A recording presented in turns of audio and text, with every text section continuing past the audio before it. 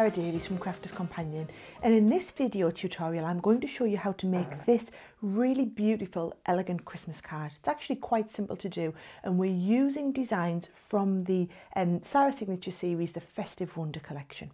So I'm going to start off with the embossing design in the background. So we're going to use the Festive Border embossing folder from this range, and you can see it's a 6x6 design, but what I've done is I've just cut a piece of the Centura pearl. Now this is the Hint of Gold Centura pearl, and you can see it's got that lovely shine through, and I've just cut it slightly smaller than the embossing folder, so you can see we're going to get that fabulous frame all the way around the outside. Now these embossing folders are designed to work universally in all machines. I'm using it here with the cut and emboss machine, so I'm sandwiching it between the two A plates, and then I've got the D plate on the bottom. Now what you'll find, the embossing folders give a really nice deep emboss, but they are designed to work universally with all different types of machines. So if you want to use this with your Cuttlebug or with your Sizzix Big Shot machine or the Grand Caliber machine, it will work with all of the different die cutting and embossing machines out there on the market. So if I lift this back out, you can see there that beautiful sheen comes really nicely through the cardstock. And what I'm going to do is, to get that blue effect on the outside, I'm using one of the Tim Holtz Distress inks. So I'm going to use the Stormy Sky colour, and we're going to use a product called Cut and Dry Foam, and I've just cut a small piece so that we can actually rub the ink over the Centura pearl. Now when you're doing that, I would recommend protecting your work surface, and if you've got a craft mat, that's brilliant, the non-stick craft mats. If you haven't, a non-stick baking sheet would do exactly the same sort of thing, okay? So with the Stormy Sky, what we do to do this technique is you use the Cut and Dry Foam and you lift the ink from the ink pad onto the Cut and Dry Foam. Then we take most of it off onto the baking sheet. You can't even see it there, you wouldn't really know it was on there. And you start ever so gently rubbing it around the corner, and what you'll find is, as we build up, it highlights where the embossed piece is. So you can see it's really adding the most colour onto that embossed corner. And look at the difference it makes where we've got it on the embossed corner or where it's just plain. So I do the same again, pick up some of the ink, take off the excess, and then just start by applying a little bit onto the corner. And the thing is with this, you can always add more. It's impossible to take it away. So start off with a little bit and then build up the intensity of the colour as you go along. So really easy to do, but patience is a virtue here. Definitely, I know when I first started doing this technique, I would always be a little bit too heavy-handed and end up with way more ink on than what I needed. And it's, I mean, you can smudge it out, but you can't really take it off again.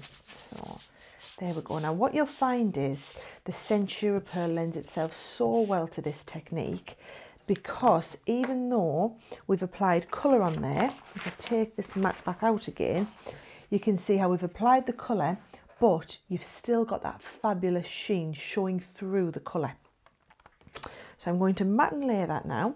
I've got my base card ready, and I'm just going to start off by layering first of all a piece of Centura. So I've gone with a much larger card base here. So I've gone with a 7-inch square card base, and I'm just going to layer a piece of the Centura pearl flat, and then I'm going to layer this one. You can see I've just cut this Centura pearl ever so slightly larger. I'm going to do this flat as well. And matting and layering just really draws the eye into the centre of the card. If you've been card making for a while and feel like your cards just need a little bit of a lift, this is often one thing you can do just to give them a step up in terms of professionalism. Now I'm going to raise that up onto there, so I won't do that yet until we've done our snowflake working. So I'll put that to one side, finish with the embossing folder. If I just show you, so we're going to cut the snowflake design out now, and it's actually a 2-part die, but all in one die cut. So this is the snowflake die that we're using, and I'm going to cut it first of all onto some blue cardstock. So if we want to cut the blue out, we would cut face down into the blue like this. Now again, because I'm using the cut and emboss, the sandwich I would have is the B plate and the magnetic sheet go on top of your D, and then you sandwich up in between your two A plates. So I'm going to lie the cardstock on, and then I'm going to cut straight into the base A plate. So we're going to offer it into the machine, and the first time through the machine it is going to cut.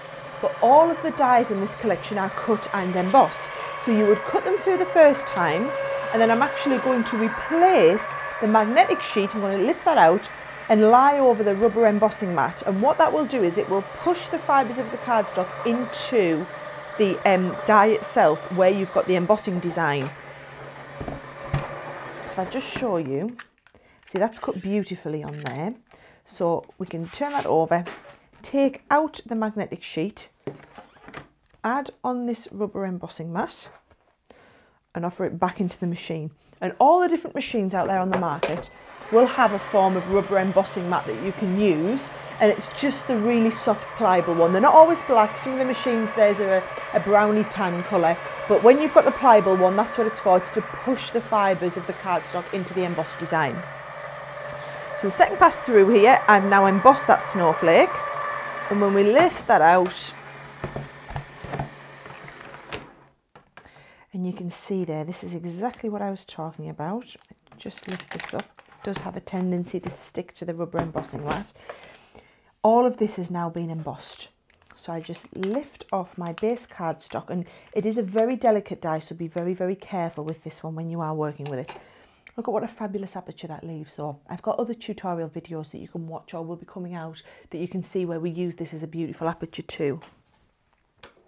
If I just lift this on, you can see there, this central snowflake is one die in and of itself. So if I just lift that out, and I'm doing this, you wouldn't actually lift them out back to front like this, I'm doing it to show you.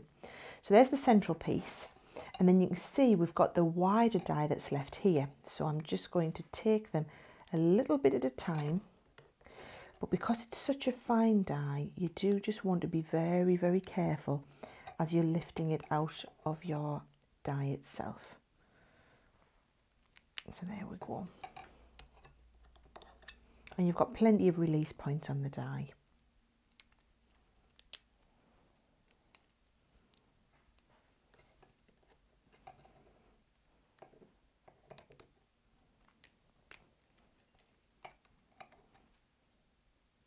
Now, because obviously when I'm lifting this off, it is just slightly starting to warp a little bit. What you could do, if you weren't in a huge rush, is you could just put it between two books or put it back through your cut and emboss machine just to flatten it back out. So I'm just going to release some of those centre parts that we didn't want in. And then what I've done is I've actually die cut this again in the Centura Pearl. So we've got one die cut in blue, and then I've got another version exactly the same die cut in the pearl, and I'm just going to stick the two of them together. Well, we're not going to stick them, we're going to place them back together to make them back into one die cut really. So there we go, we've released all those extra little bits out, and you can see the embossed detail appearing here. So all I'm going to do is I'm going to make this back up as though I were die cutting, but we don't actually have the die in here, which is not a problem. I'm going to lie that on, and you see here's the one that I've already done. There's the central piece cut out, so the central piece is just going to lie back inside,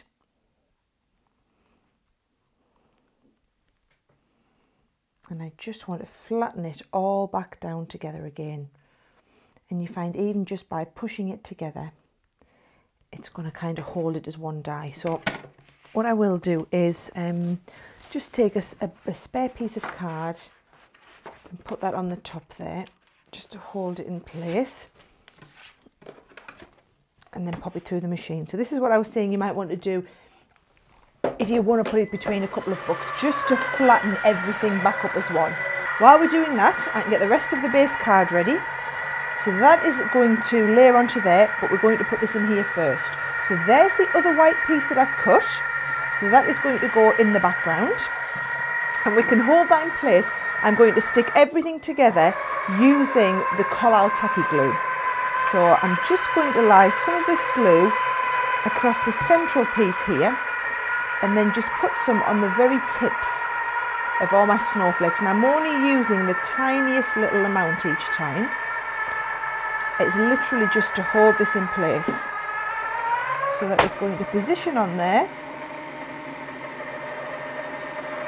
perfectly flat, right in the centre of my card.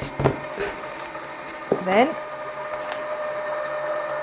if I take out my design, it's actually quite stuck to the rubber mat here, so I'm just going to gently peel that off. It's been through the machine twice there.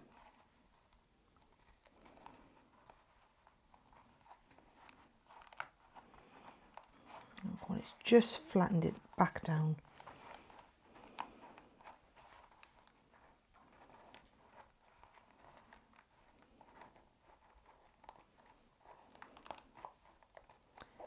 Oh, it's just so delicate. There we go. So then that delicate die there, I'll take it a little piece at a time. I'm going to offset, so I'll pop a little bit more glue on the top of these again. And don't worry, because the collal all-purpose, the tacky glue that we're using here, does dry perfectly flat. So can you see I'm just off-centering that one there. And just tapping it with my finger. And what I didn't do there is, shall I see if I can lift it back up, is put some glue on the very tips, so it's just hard to stick it down there. So glue on the tips will just help it to stick down.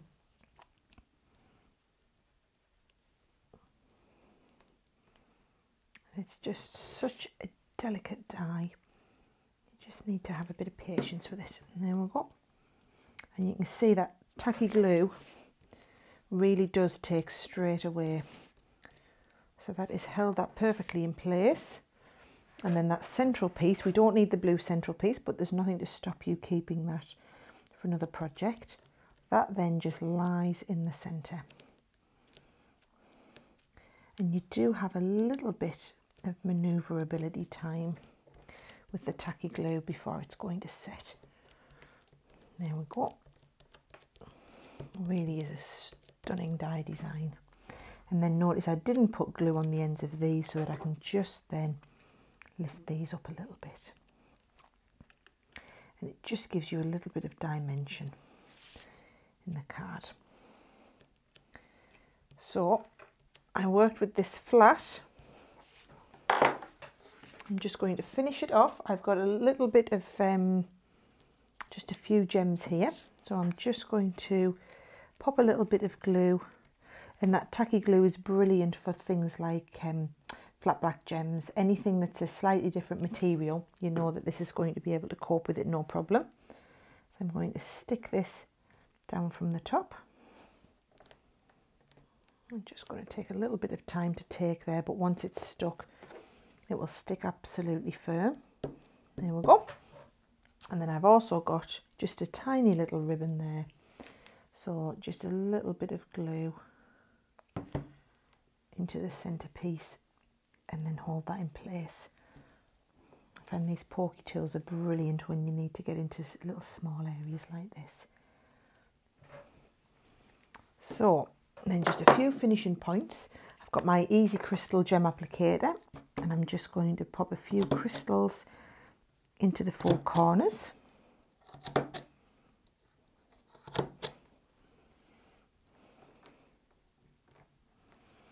And then where we want to mount that onto the front of the card, but I wanted to give it dimension. Remember, I said this would be the last thing that I would do. I'm going to use the collal glue, and all of these tools that I'm using with it, so the winder key here, for example, all come included in the box. And I'm just putting some globules of glue onto the base card. And then this will just sit on that card perfectly right. Look at that, I've done it upside down. That's why it's great to have that glue, because you obviously have plenty of time to get it perfect. And then you can see I did have one last little gem in the centre there, just to finish off that fabulous, very, very detailed Grande Christmas snowflake.